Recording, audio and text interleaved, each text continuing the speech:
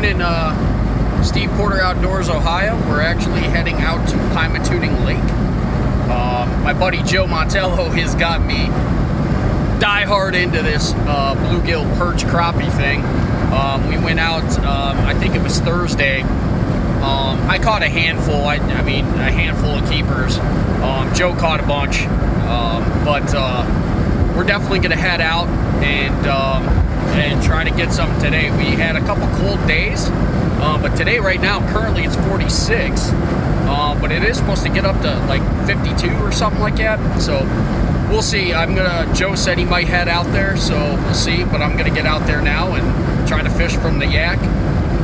We are fishing from PA, so I don't have PA license, but I can fish from the yak since it is a shared waters thing with Ohio. So we're gonna try and get on some perch, bluegill, maybe catch a couple crappie. We'll see.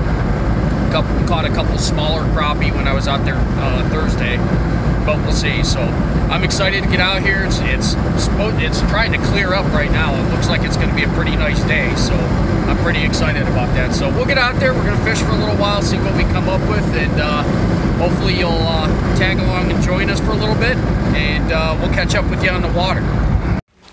Still out here on Pymatuning, and we have caught a ton of perch. As a matter of fact,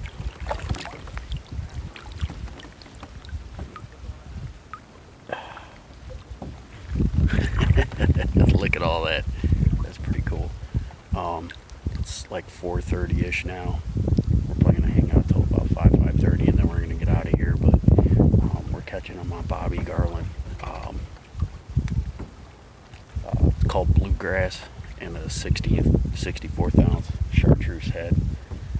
And we're over here by the break wall out here at the marina, and we're doing pretty well. We're not like crushing them, but we're doing really well. So we'll keep you updated and go from there, but we're having a good time, so we'll get back to you.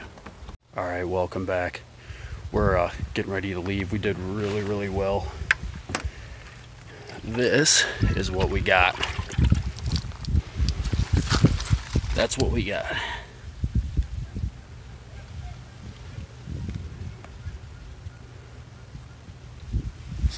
So I don't know, 35, 40 fish, whatever. We had a really good day again. We changed up colors a couple times. I mean, the big killer was the bluegrass bobby garland. We did the pearl with the red flake and a couple on monkey milk, but the majority of the damage was the bluegrass. So it's a good day. It's just getting late though. It's a little bit after 5 now, so we're gonna head out and give us plenty of time to get these fish cleaned up and head out. So, but it was a good day. Had a lot of fun. So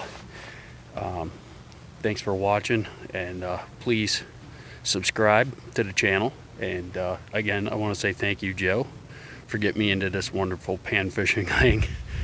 But I'll probably be out here again next weekend, pending weather, obviously. So we'll see what happens. But thanks for watching, and we will get back to you.